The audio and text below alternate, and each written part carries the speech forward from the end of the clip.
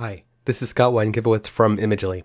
Today's video, we are going to go over the why and how to use Google Tag Manager. Now first, let's talk about the why.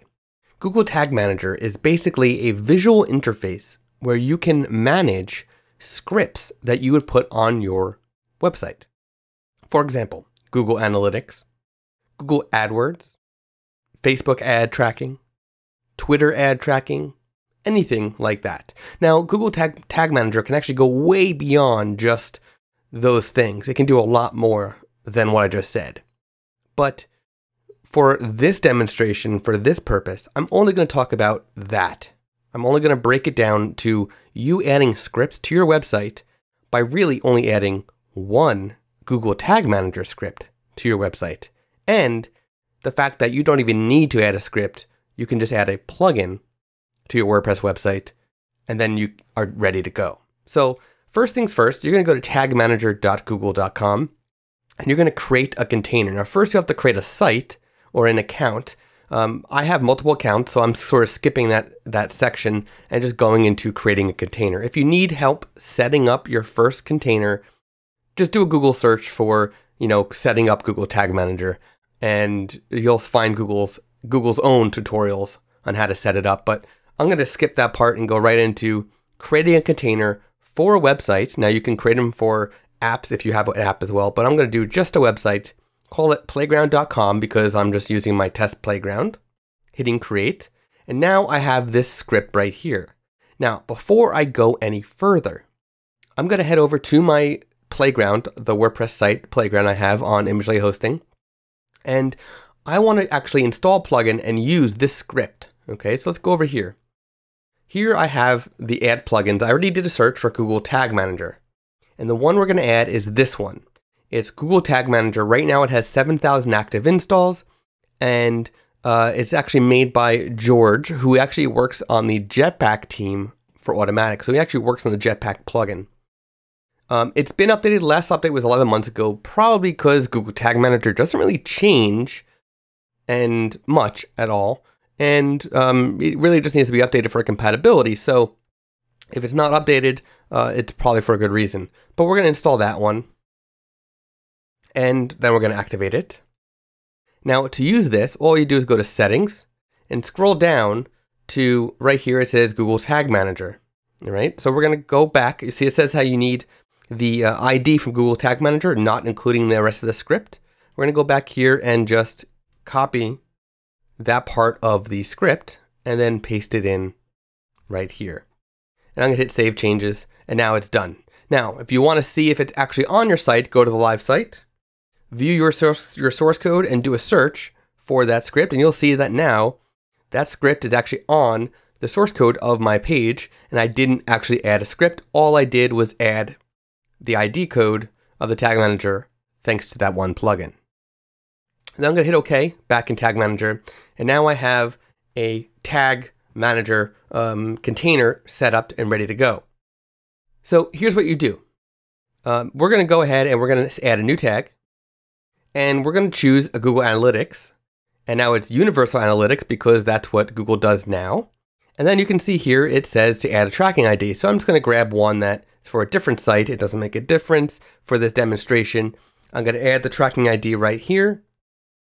I'm going to say this is actually for a page view. You can see, as you can see, there's different things. You can really get into the nitty gritty and customize it all, including more settings, advanced settings. There's tons of different things that you could do, but I'm not doing that for this demonstration. I'm showing you the simple version because really I want you to use Google Tag Manager for the simple act of managing your scripts.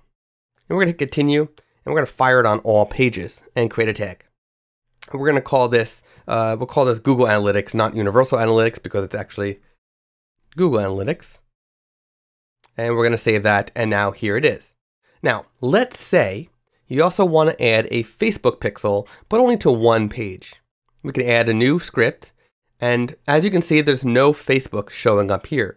There are Google AdWords, there is LinkedIn, so there's a bunch of different things, but we're going to add a custom HTML tag, and then here you would add your, this would be a Facebook pixel, right? So you would add your pixel from your Facebook ad right here, hit continue, And then here we're going to say, I want this to fire on only some pages. So you can go ahead and choose create a new page, call it whatever. We'll say it the thank you page, and page URL matches, or you can say page URL is exactly what it ends with. So we can say, let's say it equals, and we'll say it's, let's actually grab that URL, that my playground URL, and we'll say it actually equals thank you. So that's the actual URL. Oops, I actually clicked off of the wrong thing. Stay here. You can see the URL actually matches what I want. We can hit save and then create tag.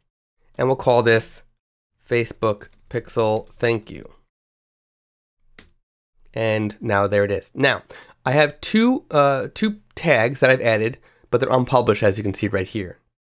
There's actually 3 unpublished. First being the actual container is unpublished, and then you have 2 tags that are unpublished. So we're gonna hit publish. Invalid input, make sure inputs are valid. So I'm not sure what was causing it. Let's go back and just double check. Everything looks okay. That looks good. And that looks good. So let's try this one more time. Publish now. There we go. So here's what's really cool about this. Right now, if I go back to the playground and I refresh, this is all fine. It's all there, but you'll see the tag manager still shows just the Google tag. However, everything I put is actually showing up on the page. So Google Analytics is tracking. If I go to that thank you page, which right now will give me a 404 error because there's nothing here, that will show the Facebook pixel that I would have put. All of that is because it's running through the tag manager, which is really cool. Now here's an extra really neat thing about Tag Manager. I can go ahead and make a new one. So let's say we want to pretend we're going to do a Facebook one, and we'll call it. So here's the partner ID. We'll fire that in all pages and create a tag. And we'll call it LinkedIn Insights. Now, check this out. Right now it shows I'm on version 2. There's 1 unpublished change. That means it knows this is brand new.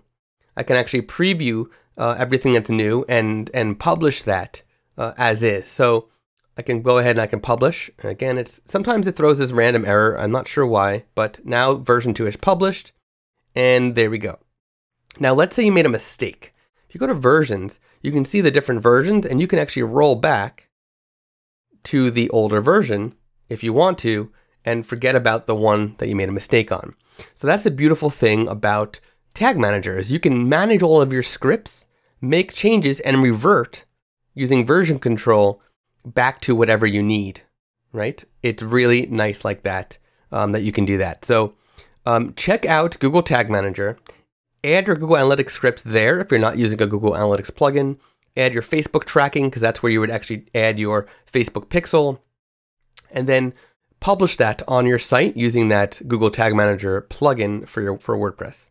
And you'll see how easy it is for you to manage all of that in one spot and make updates in real time without having to really know any code, because you're just putting what Google's telling you, you're putting what Facebook's telling you, what Twitter's telling you, Pinterest, all of those. You're taking all those, literally copying and pasting and putting them in with a very visual system thanks to Google Tag Manager.